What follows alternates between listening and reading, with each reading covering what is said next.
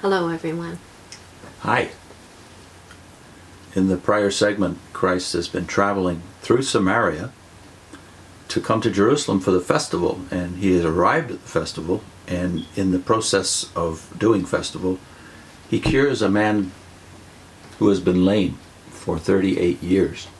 And that, of course, causes a major problem because It's on the Sabbath. it's on the Sabbath. For one thing.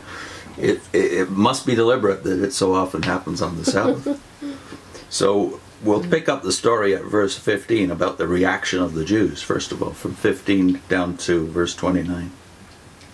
The man went away and told the Jews it was Jesus that made him sound in health. So on this account the Jews went persecuting Jesus, because he was doing these things during Sabbath. But he answered them, "My Father has kept working until now, and I keep working." On this account, indeed, the Jews began seeking all the more to kill him, because not only was he breaking the Sabbath, but he was also calling God his own Father, making himself equal to God.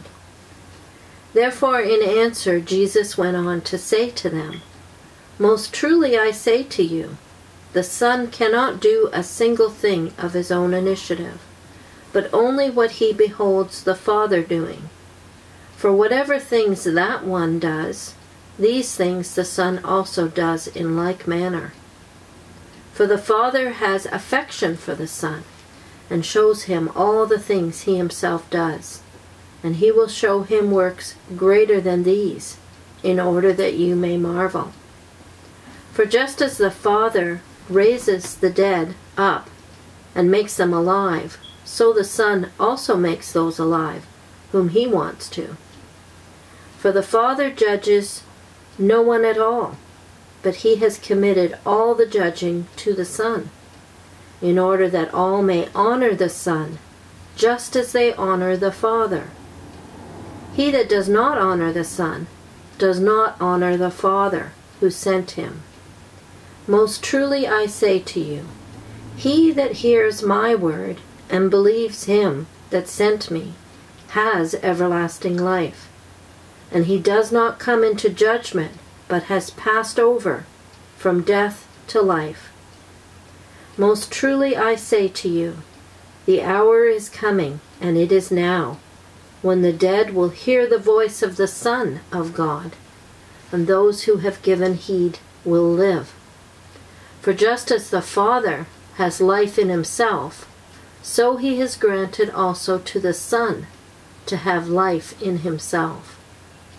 And he has given him authority to do judging, because Son of Man he is.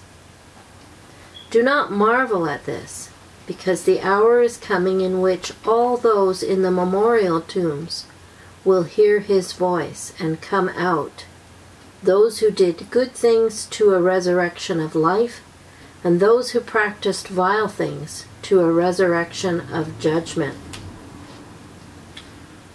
What gets Jesus in trouble? Not only the Sabbath, but something he said in answer to their objection about the Sabbath. Verse 17. My Father is working until now, and I am working. Why is this horrifying that the Jews would want to kill him because he's calling God his own Father? Well, didn't the Jews think of God as their Father? Yes, collectively, and only collectively.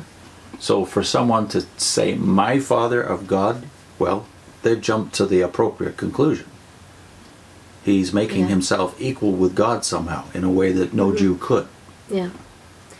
You know, even the way he speaks, the way Jesus speaks is so different from like any of the prophets of the past, or, you know, that the intimacy is certainly there in the way he speaks of his relationship with God. Different than any prophet.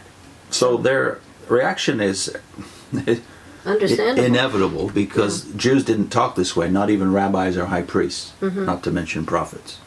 So the authority of the Son is the subject of the subsequent verses. But notice again that the designations here in verse 17, my Father, and then throughout 19, right to the end, an alternation, Father and Son. Mm-hmm.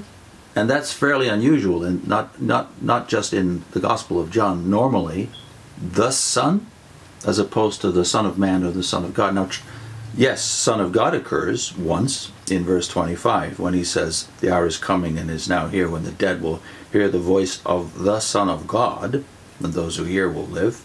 And then in verse 27, when he's talking about why he's been given the authority to judge, he doesn't use the phrase there, Son of God. He says the Father has given him authority to execute judgment because he is the Son of Man. That's the only time here he uses that expression, which is his habitual self-designation in the Synoptic Gospels. Mm-hmm. But even in that contrast, there's, well, it's like Paul, isn't it, in Acts, when he says that God has appointed a day for judgment, and he's going to appoint as the judge a man whom he has appointed. So yeah, so he is Son of God and also Son of Man. This is what Christians traditionally mean by the incarnation. He doesn't become Son of God when he comes to the earth, as many people out there seem to think, that somehow, no, he didn't have a pre-existence, and he certainly wasn't God or the Son of God before. No, it's not his earthly designation. He was the Son of God. What is it that Isaiah says? That famous messianic passage? A son has been given you. He says a child has been born to us, a son has been given. So he was the Son of God prior to the incarnation, and he's the Son of Man now and forever. That's the part that's missing when you're a Jehovah's Witness. He's not Son of Man while he's on earth only. Yeah. He's still the Son of Man because he retains his earthly body. We can't get our minds around this, but nevertheless, it's what Scripture indicates. I would say so his return is also as man again. He returns as a glorified man in a glorified human body, which is our destiny too. So the designations throughout, most consistently, are Father, my Father, and the Son. And I believe by the time you get, verse 23, for instance, well, let's read from verse 22 again. The Father judges no one, but he has given all the judgment to the Son, that all may honor the Son, just as they honor the Father. Now, just imagine if you're a witness and you substitute your words in there. For that they may all honor Jesus, just as they honor Jehovah. Would that stop you in your tracks if you were a Jehovah's Witness? Well, it did me, because Christians used this argument on me when I was dealing with evangelicals, the better trained ones. They would say, with this honoring Jesus as they honor the Father? Do you believe that yourself? They would say to me. And I would feel uncomfortable with this. Yeah, because you would feel somewhat like, well, not as much. That's you're not supposed to as much when you're a witness. So not in the same way. But that's what it says, and they took it that way. Yeah. So, Son of Man, Son of God, the Son most frequently, and as for God, Father.